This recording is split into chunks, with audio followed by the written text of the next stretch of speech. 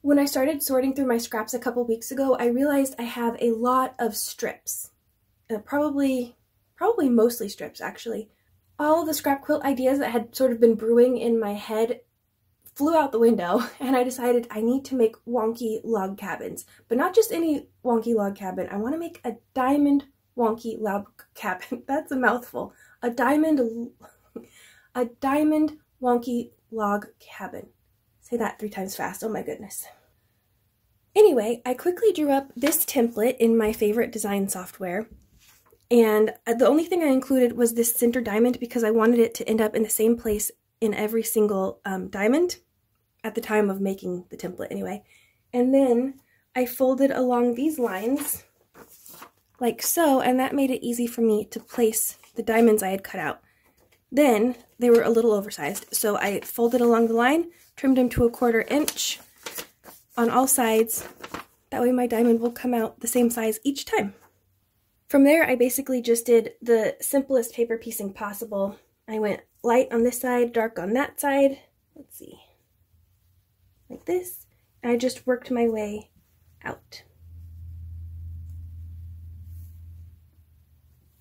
I didn't measure a single thing, and in fact, I didn't really take my rotary cutter to it until I was cutting along the outer lines of the template. I just used some little snips at my sewing machine to cut extra pieces off. I started off being really strict about my lights and my darks and trying to keep them color coordinated, but as I went on, I realized that my scraps are not very well balanced, and I had a lot more dark colors, a lot more blues, so I ended up eventually getting to this place where I just kind of threw whatever I had in. And see, here's some previously pieced things. I just cut them into strips to fit in. And you know what? I don't mind the slightly scrappier ones with like a hint of a different color mixed in. Makes it a little more interesting, I think.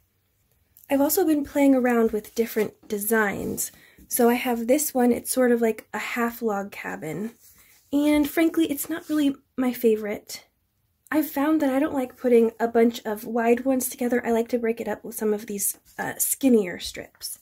And then I also have some stripes, and I'm not trying to get them perfectly lined up. This one has a decided tilt to the side, but it's sort of fun, and I like playing around with the background and how much blue do I want and how much light do I want, and should I add a pop of a different color in. So this has been pretty fun so far. I've been doing a couple diamonds a day. I've been trying to do a couple a day, and I've been blowing through my scraps really quickly, and I'm ending up with a lot of shorter scraps, like these ones, which makes these stripes pretty handy because they fit pretty well at the edges or at the ends of the diamonds. So I'm going to try to use up as much as I can of the long strips in the full log cabin style, and then with my shorter strips, I might even piece them together to make my strips a little longer. So with my little smaller crumbs, I'm going to do the rest in stripes like this. My current plan is to just throw all these blocks together in joyful, chaotic abandon and give it away as a baby quilt.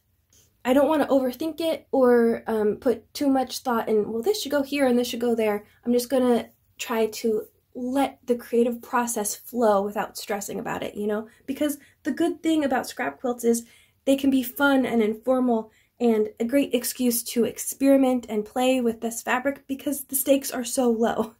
So yeah, that's what I've been doing right now. Just very relaxed, nothing rushed or hurried.